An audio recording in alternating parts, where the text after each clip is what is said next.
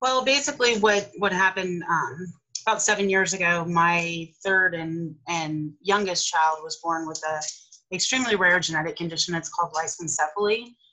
There's about 700 cases worldwide, usually at any given time, that are children that have this type of condition. It's also known as smooth brain. So the outside of her brain is completely smooth. It did not develop all the way in utero due to a genetic link. She's missing a deletion in her 16th chromosome. So what is entailed when you're dealing with a traumatic brain injury, such as what my daughter has, because they call it a TBI injury, even though it is a genetic condition, because she's missing a large portion of the brain, is epilepsy, and not just any type of epilepsy, intractable epilepsy. And in her particular case, if people understand epilepsy, intractable basically gives you, the way you get the diagnosis of intractable epilepsy is if you failed 3 anti-epileptic drugs and none of them can stop the seizures from occurring, then you get the diagnosis of intractable, meaning that there's the chances of you actually having a pharmaceutical medicine that would give any type of control over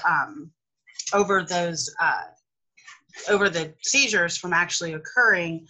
It drops to about under 5% after the 3rd pharmaceutical. So your chances are pretty much next to nothing. We had pretty decent control when she was real little through a steroid injection called ACTH. We had to do a 32-day course of treatments. We did it 3 times. So what happened was, after we had lost seizure control and we did the 3rd round of ACTH injections, we ended up going down the pharmaceutical route with the drugs, and it was not something I would ever want to go back to. Basically, we were on 5 high levels of anti-epileptic drugs. We were giving emergency medicine at least once every 2 to 3 days to try to stop the seizures. She was still having hundreds of seizures a day. When she was 3.5, almost 4, we spent 4 days in the hospital where she was in complete status. And basically at the time, the doctors told us there was nothing else that they could do.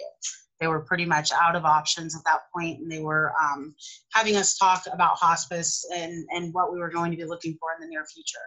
That's when I started researching cannabis.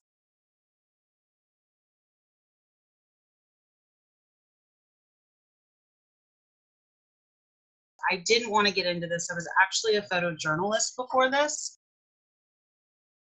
So after the legislation passed, we attempted to try to get the CBD and this oil, this amazing oil that was helping all these children out in Colorado.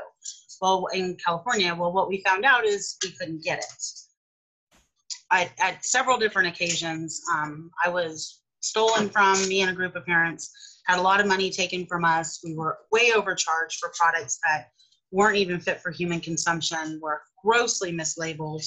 That was it for me. That's when I decided that I'm getting into this industry, and if I'm going to get this for my daughter, and I know it's what she needs, because I did actually get about a 2-week supply during all this mess, and she instantly responded to it, and the seizures started to curb almost immediately. So I knew it was what she needed, and now it was just a matter of getting a consistent, safe, tested supply. And I felt in order for me to do that, I was going to have to get into this industry to do it. So, and that was my first step into the industry.